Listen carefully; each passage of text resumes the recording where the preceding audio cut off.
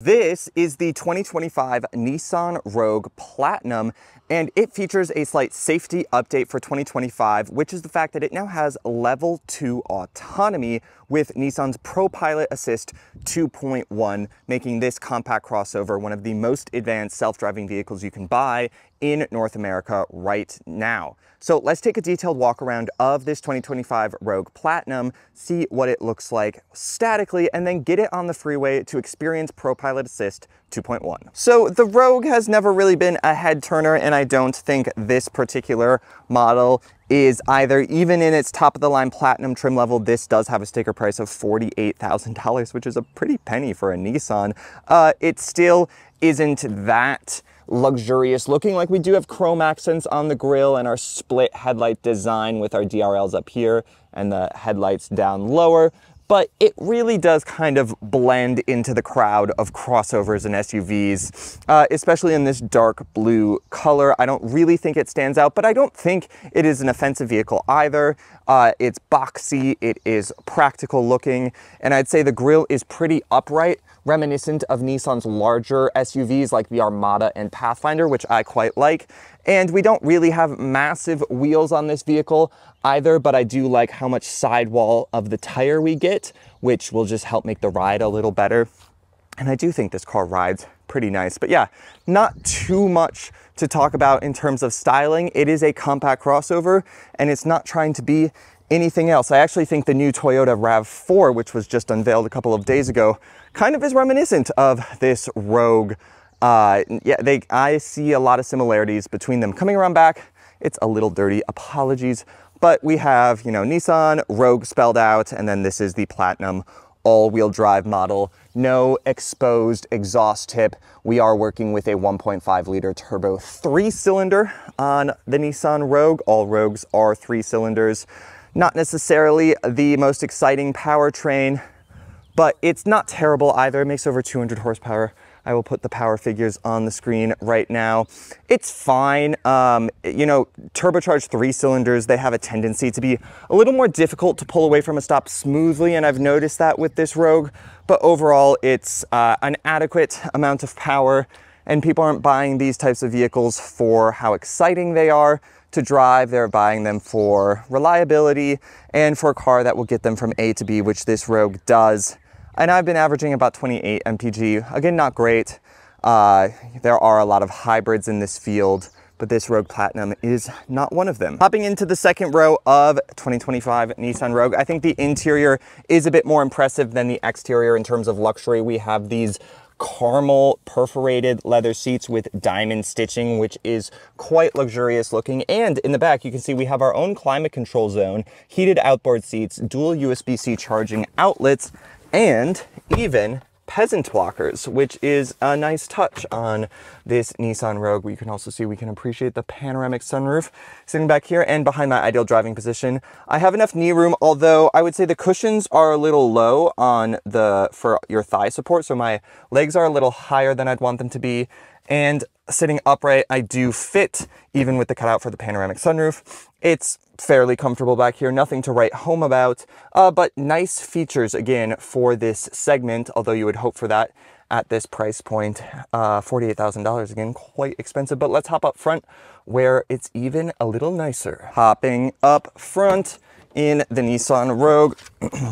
This is where I'm kind of impressed by this vehicle. Turning the vehicle on, it is quite warm out. Let me remove my charging cable and scoot my seat back just to give you guys a wider perspective. There's basically everything you would need in a car in this Rogue Platinum. We have our 2-zone automatic climate control up front, heated seats, no cooled seats. I think that is an option, but it is not equipped on this particular one. That's really the only thing we're missing.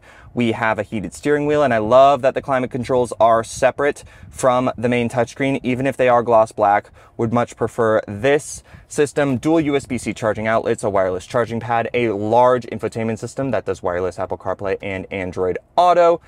Pretty elegant dash design, again, with this caramel leather open pore wood trim. It's definitely faux wood trim, but that's the design of it. And again, these pretty beautiful seats, I have to say. Nissan's zero gravity seats as well, which are very comfortable. Easy to change your drive modes as well with this specific dial, and on the steering wheel we have very easy to use matte buttons like that, and then a fully digital instrument cluster as well as a small heads-up display. And it's this button right here in particular, this blue one, that allows us to enter this car's level 2 features. So let's get this Rogue on the road to see what it is like to self-drive with ProPilot Assist 2.1. All right, merging onto a freeway right now, flooring it. It's not quick. There's 60. Says it makes over 200 horsepower. It doesn't really feel that peppy. It's adequate though. You're not gonna like feel dangerously underpowered, at least.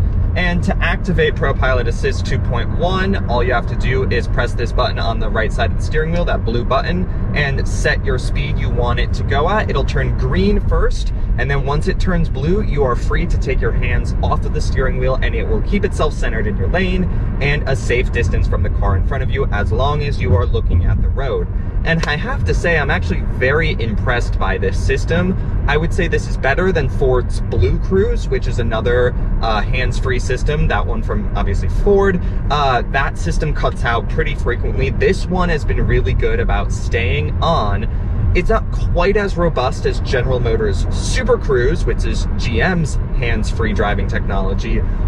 But I do like that when this system cuts out, it's pretty calm about it. It just says, please put your hands back on the steering wheel, and it maintains its lane centering functions just with your guidance of your hands touching the steering wheel. GM, when Super Cruise cuts out, which it does less than ProPilot Assist, but when it does cut out, it's a rather dramatic affair. It's like, please take control of the steering wheel, and it will flash at you, and sometimes it does. See, right now, hands on wheel. That was ProPilot Assist cutting out because there's cross traffic coming out, the freeway is ending. But when Super Cruise cuts out, it's a bit more dramatic, and I don't know if lane centering is maintained on a GM vehicle once Super Cruise disengages, which can lead to some pretty dramatic, oh, I gotta grab the steering wheel because I'm veering out of my lane because the car is no longer keeping me centered. So that part of Super Cruise I've never loved. Super Cruise does the best at not disengaging, at just staying on for miles and miles and miles. But I do like how ProPilot Assist, when it does disengage, which it does every so often, most of the time though that it actually has disengages because it's just been on a system of road that isn't yet mapped for ProPilot Assist. GM has more miles mapped than ProPilot Assist does. So I can reset my cruise control now, and my steering wheel is green, which means I just have to have my hands resting on the wheel. But I do like how calm the Nissan is when it kicks off.